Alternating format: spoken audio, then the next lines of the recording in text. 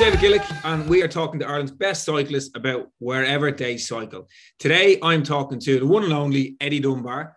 Eddie, how are you? Yeah, all good. Back in Ireland now for a couple of weeks, so just gonna get some training done now before the next block of racing. So yeah, all good, all good. I was going to ask you what part of the world you were in. I kind of thought you might have been somewhere down France or up the Alps, but you're back home in Cork, are you?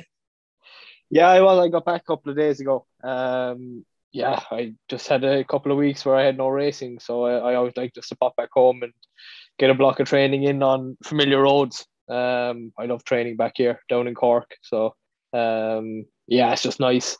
Just because, yeah, like the last few weeks I was down south of France, which is quite a hilly area, you know. So there's not many flat or roady roads, so it's just nice just to change it up a bit and yeah, just get different kind of training done, you know. Get distance done rather than hours, you know. So you're back to where it all started. So I suppose first question, where did you start cycling? Literally 5 kilometers away from my home house in Bantir, so in Kenturk. Yeah, they've always been known for a number of years for having a very good underage setup, you know. So luckily enough, one of the best youth clubs in Ireland was on my doorstep, you know. And obviously, most people in Ireland know who Danny Curtin is. He runs a very good, yeah, probably one of the best underage clubs in the world, you know, for the last, oh, God knows how many years. But I was lucky enough to be introduced to him and found a love for riding a bike, and he took me under his wing. And yeah, I never looked back really. That was 2007. So yeah, November 2007 I started. So that's what 15 years ago this year, which is yeah, it's a long time when you think about it. But yeah, as I said, just grew to love it. Used to race every Sunday. And yeah, as I said, just got the bug for it, you know. Like you travel an awful lot, from races to tours to your own kind of training base, but like where now, and I know you're at home, but like if we think kind of generally, where do you cycle most now? I probably train the most down south of France, Nice, Monaco. There's quite a few guys based down there now. And EOS actually have their offices there now. They have like a team base there. And we have like 8 or 9 guys down there. So like the support crew down there is very good. We're probably spoiled in a way. But yeah, as I said, I think that's why it's one of the best teams in the world, you know, because they've done that for so many years with the riders that are down there. And yeah, that's probably where I spend most of my time now. But as I said, whenever I get a chance and or an opportunity, I'll always come back home and just get a training block in, because yeah, it just works for me training here, you know, just getting them blocks in and just changing it up a bit. And down in Nice, like I know there's a lot of pros down there. A lot of teams are based in that area. Like, are you guys out riding around doing your training, and then there goes another group or another team, or would you ever kind of cross paths or cross roads with any of the other big teams? I think we're the only team that's based down there, you could say. But yeah, you see guys the whole time, you know. There's probably you're probably talking 40 or 50 guys kind of based around that area, you know. So like every day you go out, you're going to see someone cycling around, whether I don't know whether it's Roglic, Pogacar, G or Geraint Thomas or and all the big names. They're all down there, and yeah, it's nice too, because it's just like there's plenty of guys to go down training with. Obviously Sam Bennett's down there as well, so I go out with him whenever I can.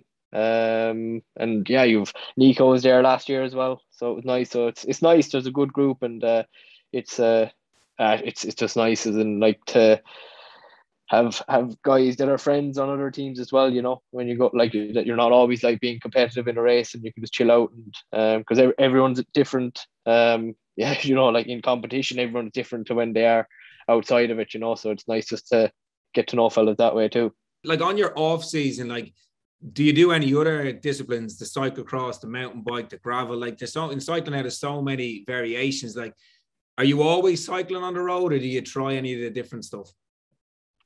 I actually after well I don't know, about a year and a half ago, I actually bought a mountain bike, but yeah, like I've only been on it 2 or 3 times, I think. Because we have Mount Hillary up behind us there in Bantier, so it's getting quite popular actually for people going up there on the mountain bike or whatever. But there's not too many trails. There are a few. So I tried out a few of them with a couple of my friends, but yeah, I actually I haven't. I probably should do more of it. Like Sam is always telling me I need to get a gravel bike.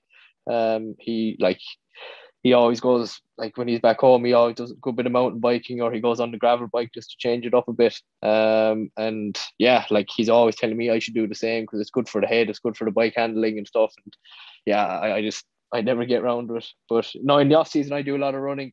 I like running. I always have done. So that's kind of, I just kind of go away from the cycling side of things and just switch it up a bit, you know. Like you spend like so much time kind of, you're at home, abroad, your bucket list now for a cycling destination. Like where would that be? One place I always kind of want to go back to is, we used to have our training camp there when I was with Action Haggins Bourbon, Axel Merck's team. It was in Calabasas in California, which strangely you think, oh no, it'd be too busy to train there. But it's one of the quietest and I'd say one of the best places to train in the world that I've been to anyway. Again, you have a mix of like rolly roads, flat roads, or really like mountainous roads. I think it's like the Agora Hills. That's what they say around that area. But like your options every day for training and everything is incredible. And obviously it's a cool place as well.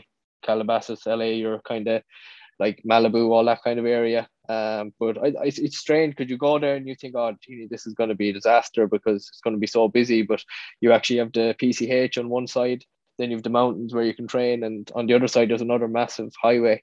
And yeah, so basically all the cars are on there. So yeah, if anyone ever gets a chance, that's where I'd go to. That's where I'd recommend. Sorry, to go training for sure. It's class. Weather's always good too, which helps. But you've guys like, I think Chris Froome goes there still quite a bit. In January, Geraint Thomas goes there every year for a month. Cam Wharf on our team, he's the Ironman world record holder. He goes there all the time. He loves it over there. And I was actually due to go there this year with them, but just with the way the COVID change and the new variant came in, it kind of messed up travel plans. But yeah, it's definitely somewhere I'll go back to, and I'd recommend anyone to go there if they get a chance. All right, I'll put that on my list. What about closer to home? Obviously, you're going to say the roads that are literally on your doorstep down there in Cork and Kanturk and Banter and stuff like that. But anywhere else around the country that you've gone, yeah, this place is nice. I like this. Again, I actually remember a couple of years ago, I went down to Sam for a weekend and we went training. And I've done a few races down in Carrick, but yeah, when you go down there and train and you have a few more hours to do and a few more days to kind of explore the training roads down there, or yeah, they were very good. I was fairly impressed. Like even the choice of climbs down there, I didn't think it was like that. I'd be biased. I'd always thought Bandier and Kinturk was the best place to train, but that was I was impressed with that, and like you can see why there's so many good riders come out of there. That's for sure. This is probably more personal questions, but as you can see, I have the bike behind me. I'm trying to get into the cycling. So for a beginner like me, and I'm sure there'll be beginners watching this, any tips from the pro to help us along our way? I think one thing I've been saying to a few people now is I think like you said, like the cyclocross, the gravel biking, the mountain biking, I think it's really important for people to kind of get into that now, because the main thing I find now with being in a race or in a racing atmosphere, no matter what it is, it's just like bike handling is very important, you know, like to be able to react, to be able to ride in a bunch, just to be able to hold your bike straight even, you know, and just kind of know what's happening. But I think in that sense, I'd encourage anyone just to kind of get into that side of it, because that's like it's easy to go out on a road bike and cycle on the main road there and cycle in the straight line, and like yeah, just go on roads that you know, and it's very easy to to know where you are, you're comfortable on it. But it's yeah, anyone starting out, I think it's just good, go for the cyclocross bike, go for the mountain bike maybe, and just kind of get a feeling for it. And then once you go on a road bike, you'll feel 10 times easier, that's for sure. Yeah, well, I'm trying to do a bit of that. Throw in a bit of e-cycling there as well to try and get the fitness up. And who knows Yeah, what. that'll bring on the fitness. Yeah, the turbo. The Yeah, turbo. Well, Eddie, look, you've given us so much of your time. Really appreciate that. And also thanks to everyone who has joined the cycle with Cycling Ireland here in 2022. So, Eddie, we're all rooting for you. We all wish you the best in the coming weeks and coming months ahead. And yeah, stay safe and look after yourself. perfect. Thanks a lot, David. Cheers.